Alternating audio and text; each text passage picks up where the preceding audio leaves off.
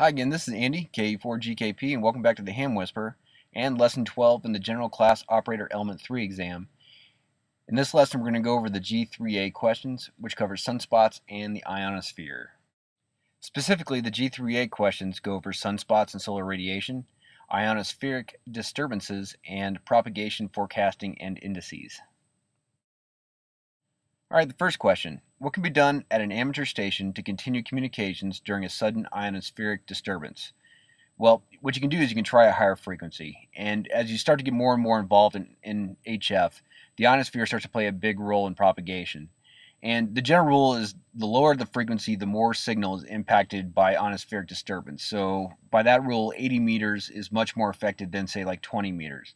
And I'm not saying that you have to make that big of a shift. Sometimes you just need to move a little bit higher in frequency within the band. But if you're having trouble communicating because of sudden ionospheric disturbance, try moving up in frequency. What effect does sudden ionospheric disturbance have on the daytime ionospheric propagation of HF radio waves? Well, it disrupts signals on lower frequencies more than it does on higher frequencies. And it's the same theme as the last question. So if you're having trouble in lower frequencies, move to higher frequencies. How long does it take the increased ultraviolet and X-ray radiation from solar flares to affect radio wave propagation on the Earth? Well, it takes approximately 8 minutes. And this just so happens to be about the same amount of time it takes light to get from the sun to the Earth. So the ultraviolet and X-ray radiation is traveling about the speed of light. So if you know that nothing can go faster than the speed of light, the correct answer by coincidence is also the fastest of the possible answers on the exam. So if you think speed of light and really fast, that's how long it takes X-ray and ultraviolet radiation to reach here.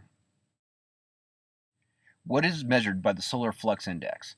Well, the solar flux index measures the radio energy emitted by the sun, and I'll go more into that in the next slide. What is the solar flux index? And I kind of wish this question preceded the last one. The solar flux index is a measure of solar activity at 10.7 centimeters, which is a wavelength. So being able to determine the density of the ionosphere is critical to knowing how effective propagation is going to be. And it's especially true when dealing with the long-distance propagation with the F layer, which, if you remember from the technician class course, is the layer of the ionosphere which is most responsible for long-distance, low-frequency propagation. So the solar flux index measures the intensity of radio noise at 10.7 centimeters. And the solar flux is measured on a scale somewhere between 60 and 300 usually. The higher the activity, the better the propagation. What is a geomagnetic disturbance? Well, a geomagnetic disturbance is a significant change in the Earth's magnetic field over a short period of time.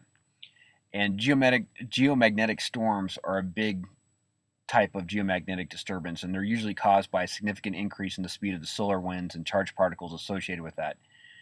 And these are usually associated with propagation disturbances, which are bad.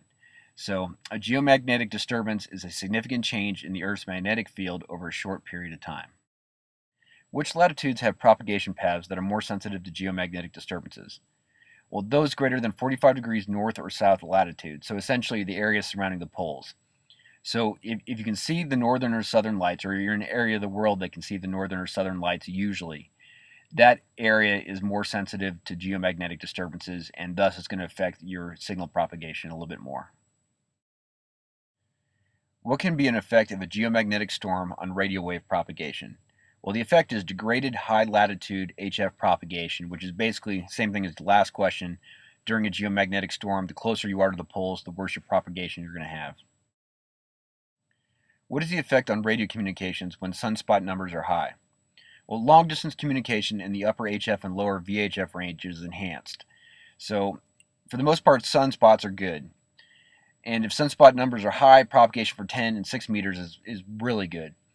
So 10 meters is in the upper HF and 6 meters is in the lower VHF.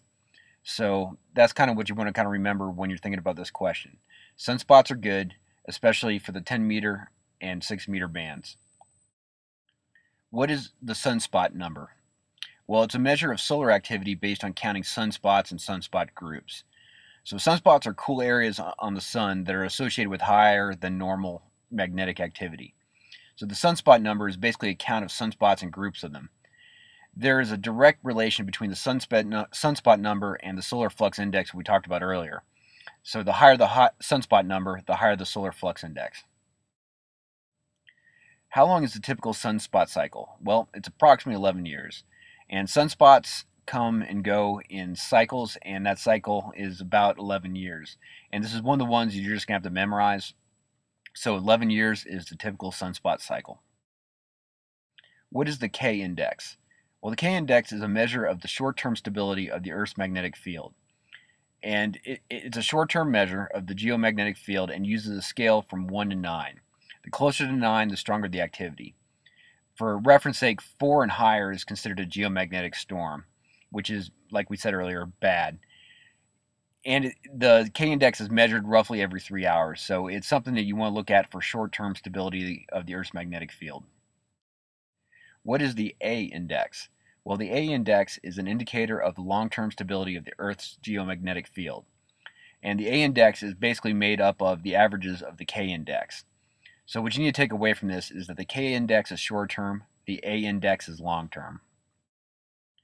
How are radio communications usually affected by the charged particles that reach the Earth from solar coronal holes? Well, HF communications are disturbed. Now, coronal holes are areas of the sun's outer atmosphere which eject charged particles into the solar winds. And one of the effects that it has is that the solar winds speed up. And they do so considerably, and that results in a geomagnetic storm when it hits the Earth. So, like we said earlier, geomagnetic storms are bad for HF communications. How long does it take charged particles from coronal mass ejections to affect radio wave propagation on the Earth? Well, it takes about 20 to 40 hours. So, like coronal holes, coronal mass ejections, or CMEs, eject charged particles into solar winds. Now, normally the solar winds travel about 400 kilometers per second. Now, coronal mass ejections and coronal holes can increase the speed of the solar winds to up to 2,000 kilometers per second. And the solar winds will take about 20 to 40 hours to get here from the sun. So that's how long it takes charged particles from coronal mass ejections to affect radio wave propagation on the Earth. What is a possible benefit to radio communications resulting from periods of high geomagnetic activity? Well, the answer is aurora that can reflect VHF signals. So, like we were saying, that HF signals are hurt by high levels of geomagnetic activity. VHF signals, you can bounce off of the northern lights. So that's one of the benefits of high geomagnetic activity for radio waves. At what point in the solar cycle does the 20-meter band usually support worldwide propagation during daylight hours? Well, 20 meters will support worldwide propagation at any point in the solar cycle. So 20 meters is a good solid band regardless of where the sun is as far as the solar cycle goes. And for the average amateur, it's pretty much the go-to band for DX. So 20 meters will support worldwide propagation at any point in the solar cycle. If the HF radio wave propagation, or skip, is generally good on the 24 megahertz and 28 megahertz bands for several days, when might you expect a similar condition to occur? Well, you'd expect a similar condition to occur 28 days later, and this has to do with the rotation of the sun, which is roughly a 27-day rotation. Now, the other thing you got to read in this question is that 24 megahertz and 28 megahertz skip is usually really prevalent during high levels of sunspot activity. So if the sunspots are good in one area of the sun, you might have to wait until the sun does a complete rotation to get that same spot again. So you might have to wait 28 days. Which frequencies are least reliable for long-distance communications during periods of low solar activity? Well, the answer is frequencies above 20 megahertz. And what you need to take away from this question is the general theme with sunspots, and that is that they come in very handy for long-distance communication with frequencies above 20 megahertz, such as the 10-meter band. So frequencies above 20 megahertz are the least reliable for long-distance communications during periods of low solar activity. And that is the end of the G3A review and part 1 of lesson 12. If you have trouble finding part 2, go to hamwhisperer.com and look under the Ham Courses page. You can find it there. Otherwise, take a break, and I will see you in part 2.